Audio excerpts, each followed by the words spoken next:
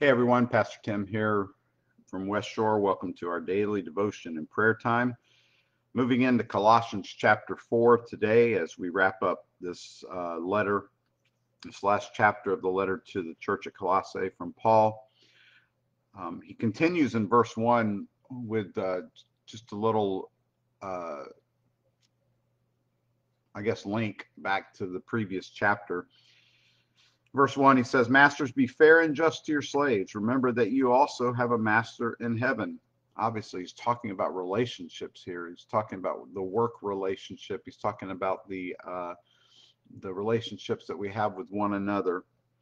And remember yesterday, he said, do everything that you do as if you were doing it for the Lord. So imagine if we, in all our relationships, how we treat people, how we interact with people, if we had the thought that we were doing it as to the Lord, how different would those relationships be?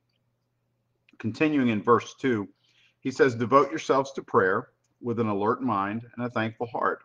Pray for us too, that God will give us many opportunities to speak about his mysterious plan concerning Christ. That is why I am here in chains. Pray that I will proclaim this message as clearly as I should."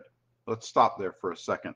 So verses 2 through 4, the word that continually pops up, the recurring word, is the word pray.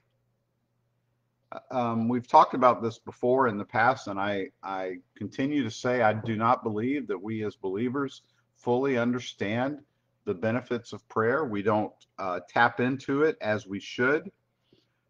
Paul says that we should devote ourselves to prayer with an alert mind and a thankful heart. So prayer is important. Prayer is key. Be serious about it.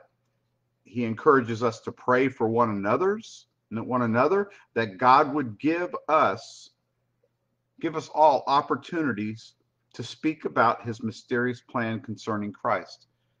When was the last time you asked God, as you started a day, for opportunities to speak to someone about Christ? Even if it's just something incredibly simple, not a deep theological conversation, but something simple that you could speak to somebody about Christ. When was the last time you did that? And then finally, he says in verse 4, "Pray that I will proclaim this message as clearly as I should." As we ask for opportunities, we should pray that we would be clear and concise and loving in how we proclaim the gospel. Continuing in verses 5 and 6, he says, "Live wisely among those who are not believers, and make the most of every opportunity. Let your conversation be gracious and attractive so that you will have the right response for everyone." Again, he is talking about the mingling of the message of the gospel with how we treat one another. We will not win people to Christ by beating them over the head with the message of Christ. Instead, we would do as Jesus did. We would love people right where they are. We would comfort them right where they are, accept them right where they are. But, and this is key, as we do that, as we love them, we would not hold back. We would not keep ourselves from proclaiming the truth in their lives. This is what Jesus did. He met people where they were. He loved them, but then he made sure that he set them straight, set them on the right path. And that is what you and I have been called to do as well. It's a fine line. It's something that takes a lot of prayer, a lot of effort, and a lot of depending on the Holy Spirit. But if we will do these things, we will see lives changed because of Jesus. Let's pray together. Father, we come to you on this new morning. We thank you that your mercies are new every day. We thank you that yesterday is gone and we don't have to worry about it.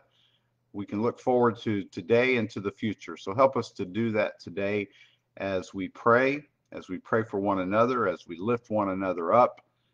Help us to be wise in our relationships, wise in our conversations, and help us, Lord, to do what Paul said, do what Paul encouraged us to do, and what Jesus gave us the example of, to share the gospel in such a way that people will be loved, and yet that they would understand the truth of who Jesus is at the same time.